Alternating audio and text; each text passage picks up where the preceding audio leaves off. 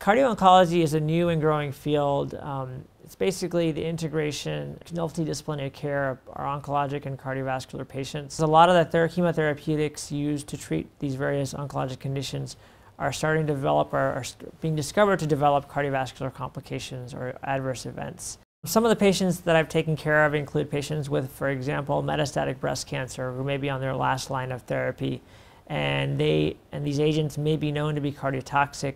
So they see a cardiologist to try to maintain their regimen so that they at least have an option, to use in terms of their treatment. And there was a patient who I was able to, get her on goal-directed medical therapy from a cardiovascular standpoint. She was actually able to continue her therapy, which for her will be lifelong, without suffering really any cardiovascular complications, even though initially when she came to me in the first place, she had noticed some complications that we were able to successfully treat. When a patient is diagnosed with cancer, there's a lot of things going on. It can be a very tough time in one's life.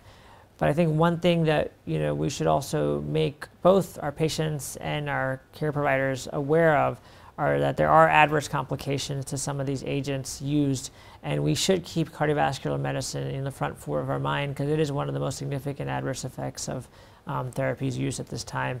And with our success in treatment of cancer comes the next steps in our success of treating all the adverse events that come thereafter. So it's very important that patients see cardio-oncologists in particular, our field of interest, to ensure a good quality of life.